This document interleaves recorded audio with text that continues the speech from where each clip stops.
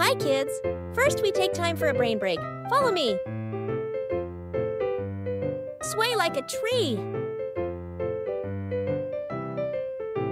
Time for a side stretch. Time for the other side. Take a deep breath in. Take a deep breath out. Now our brains are strong and ready to learn. Let's go! Kids, are you ready to learn math? Addition and subtraction. Addition is adding two different objects or numbers, which results in its total sum. Example: 1 apple plus 2 apples equal 3 apples.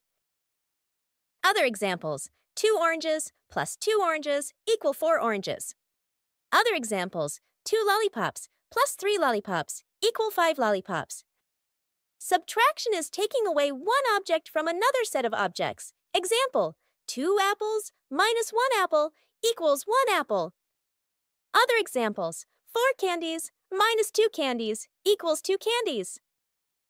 Other examples: 5 pencils minus 1 pencils equals 4 pencils. Thank you for learning addition and subtraction today, kids! Thanks for watching, kids! Don't forget to subscribe to our channel and like the video to stay updated with all our fun math lessons. See you next time!